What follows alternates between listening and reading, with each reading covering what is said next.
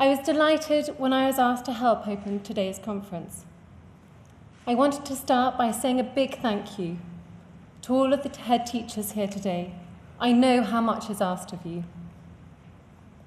The fact that you're all committing your valuable time to support Place2Be and prioritise the mental health of your students is something that all parents should be very grateful for. I often get asked why I decided to spend time highlighting the mental health of children. I imagine my answer might be very similar to many of yours. I know that I was lucky. My parents and teachers provided me with a wonderful and secure childhood, where I always knew I was loved, valued, and listened to. But of course, many children aren't so lucky. Since beginning my work in areas like addiction, for example, I have seen time and time again that the roots of poor mental health in adulthood are almost always present in unresolved childhood challenges. I'm sure you will agree that all children deserve time, attention, and love from the adults in their lives.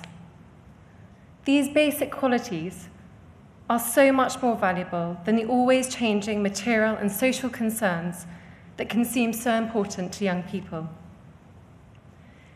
As today's theme reminds us, many children, even those from stable, happy homes, are finding that their heads are just too full.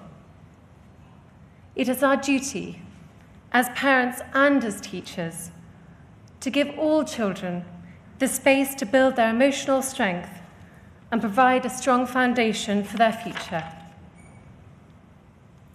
Of course, not all children have the anchor of a strong family. Many will arrive through your school gates feeling a real lack of love and devotion in their lives. This often leaves them feeling insecure and without confidence and trust in the world around them. That is why your work is so important. Parents, teachers, and other school staff need the tools to help these young people early in their lives, and the earlier, the better. It is proven that early action prevents problems later in life. Imagine if everyone was able to help just one child who needs to be listened to, needs to be respected, and needs to be loved. We could make such a huge difference for an entire generation.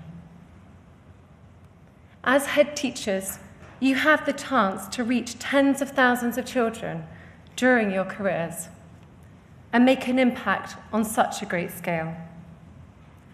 Thank you for making the work of Place2Be part of your mission.